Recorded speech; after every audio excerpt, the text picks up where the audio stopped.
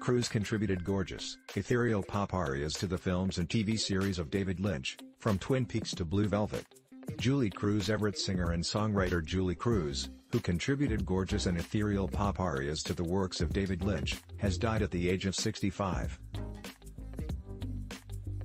The frequent Lynch collaborator announced she was battling systemic lupus in 2018, writing on Facebook, "I can hardly walk. And now it's difficult to stand, the pain is so bad I cry and snap at people."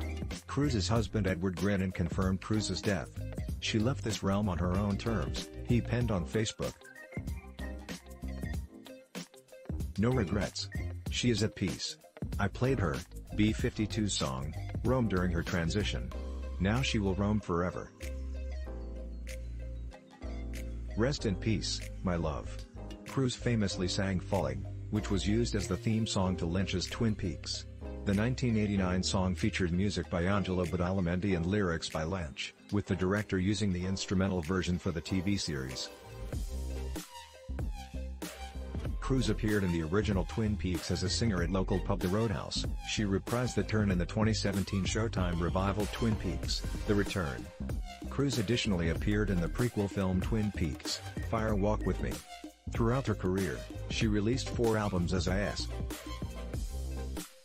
However, her collaborations with Lynch were not limited to Twin Peaks. She sang Mysteries of Love, which was used in Lynch's 1986 film Blue Velvet.